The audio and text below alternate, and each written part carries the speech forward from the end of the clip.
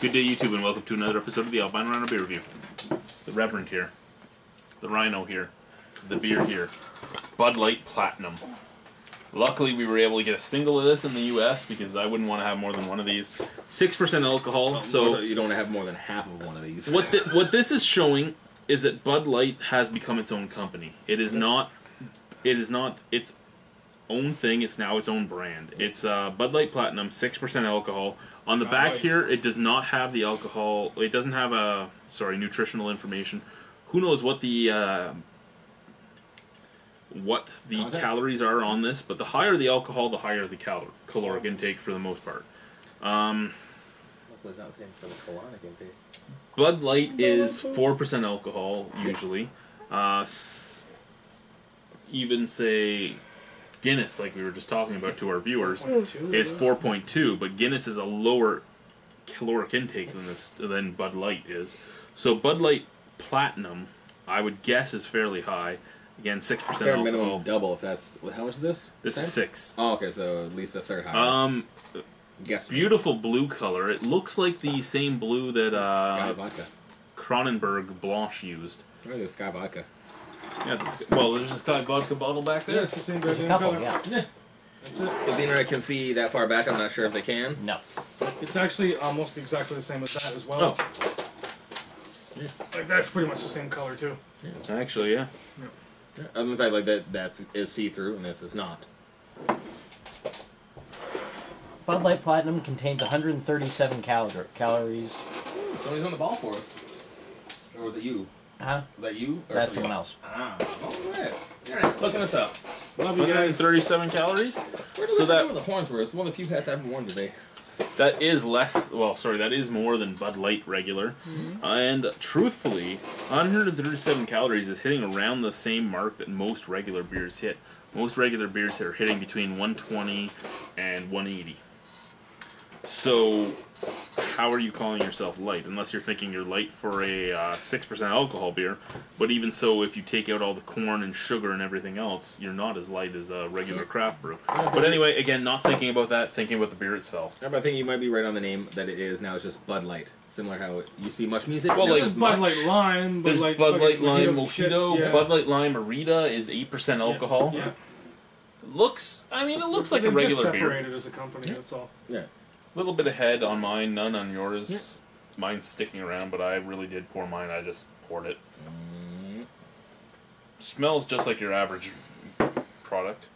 Nothing really standing out, nothing in an offensive way, nothing in a great way. No, even out of the bottle, you're not getting really anything. It smells like your average Bud product. I mean, a little lighter smelling just because of all the rice, but I'm kind of curious if this one is 49% rice like regular Bud. I would actually be very curious to know that. Let's try it. We'll find out. You should know right away. It's very much lighter than a normal beer. Yeah. So I would say there's at least like 30 to 40% rice in there. That's weird. This is odd for that being like... This was what their more alcoholic light beer they're trying to do. Like, we want it to be light and you can just kind of chug her down, but you're going to get smashed. Because that's the most people are like, oh, like light beers, I can't get drunk off them without drinking a bunch. Like, is that what they're trying to do here? Oh, my friend, the corn. Yeah, you can taste the corn in there. Yeah. Oh, yeah. Yeah, but is that what they're trying to do? They're trying to make the, like, it's still a light beer, but you're going to get smashed? That's pretty much it, yeah. Yeah. Because usually it's a corn fortified light beer. As stupid as that sounds, that's pretty much what they've made. Weird. Bravo, by the way. Corn and rice, though. I don't even... Truthfully, I mean, they talk about malted barley on their case, and I only know that because I've seen a case online. But it doesn't taste like there's much malted barley whatsoever. It's very light, very easy drinking, very tasteless even. But a little bit of sugar, like a little bit of sweetness, but nothing being else. in the terrifying wake up, if you drink a bunch of these, you have the shittiest hangover possible. Because you figure nothing's going wrong. Like, people have asked me before, what's my least favorite brewery? And I always say Labatt / Anheuser-Busch. Anheuser-Busch owns Labatt. My biggest problem is this is the worst hangover I ever have. A Labatt product and a Busch product. Worst hangovers I've ever had. Worst. Like, I know you love your Labatt Blue, but truthfully, I would rather drink a Molson product than Labatt product. Not as much because of the taste, because truthfully they taste quite a lot alike. Yep. It's one of them I wake up with a hangover that feels like I'm dead. One of them I wake up and I'm just a little slower than usual. The level where I am not in the fact of like, oh, because I drink blue and all the crap, at which internet, you know I do. But the amount that I drink and the already stomach problems I have, none of them really kind of coincide with each other to make like, oh, that's probably why. In general, like yesterday, I didn't go at all. I didn't drink anything. Still woke up this morning, barfing my face off because my insides just don't fucking like me. So there isn't really much of a difference between drinking this kind of stuff, waking up with a terrible hangover, and like, oh, I gotta go throw up and I feel like shit. Or the like, hey, I stayed home and relaxed all day long, waking up and gonna go barf my face off and feel like a bag of shit.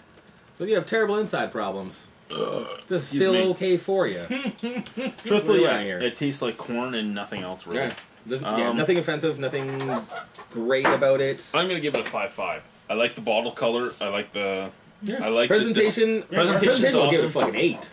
But yeah, taste wise, 5.5. it doesn't taste like anything. Whatever, 5.5 from me. Thank you, YouTube. 5.5 from both of us. Bye. Yeah.